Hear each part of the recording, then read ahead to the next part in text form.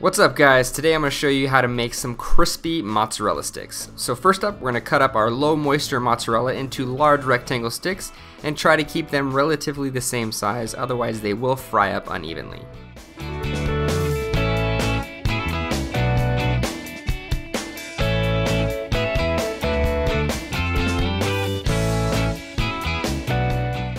Alright, so once you're done cutting up all your mozzarella, it's time to make all of our breading ingredients. So first up, you're going to crack an egg into a small mixing bowl with some whole milk, a pinch of salt, some freshly cracked black pepper, and then just give this a really good whisk. Next, you're going to add some flour, semolina or cornmeal, chili flakes, some dried chervil, some chili powder, and some freshly chopped rosemary to a small mixing bowl, and then just give this a good mix as well.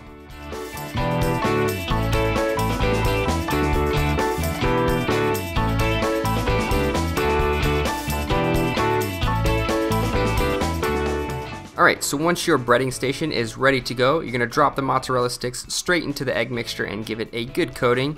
Then you're going to dredge them into the seasoned flour, then back into the egg mixture, and finally give a healthy coating of dried breadcrumbs. Now as far as breadcrumbs go, most grocery stores will have some sort of variety of dried breadcrumbs, panko being the most popular, but if not, just stick some fresh bread in a food processor, throw it onto a baking tray and into a 250-degree oven for about 20 minutes and you'll have some beautiful, fresh, dried breadcrumbs.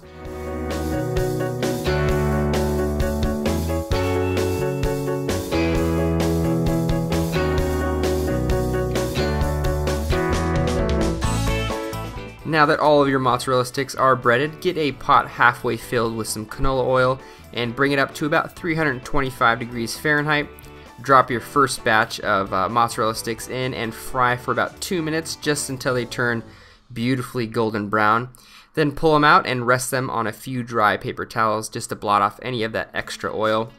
And that's it guys, just whip up your favorite dipping sauce, whether it be marinara, some sort of herb aioli, and enjoy some insanely delicious crispy mozzarella sticks.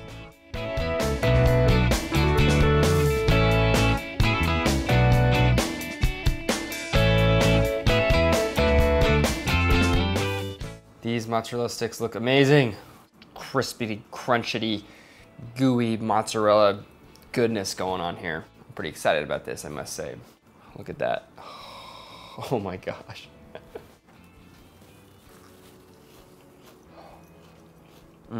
All those herbs are so good in that crust. It's just so good. It's like this gooey, amazing mozzarella, melty texture. This would go great with so many different dipping sauces like marinara, that's a classic one, but lemon aioli, garlic aioli, loads of different other dipping sauces. You can even just do plain old ranch with this and it'd be pretty good. There's a lot of ways you could spin mozzarella sticks too. So this is definitely a success. Oh my gosh, it's so amazing. Look at this. Oh. Well, hopefully you guys enjoyed this video. If you did, thumbs up, subscribe, comment below for future video requests, things you want to see in my channel, as always. And this recipe will, of course, be on my website, ByronTalbott.com, so go check that out. And I'll probably have a few different dipping sauce options that I'll leave as recipes on my website with this recipe. So you guys can sort of play off of a few different ideas with these mozzarella sticks. So this was a blast to make, and I'll see you guys next time with another delicious recipe. Bye everybody.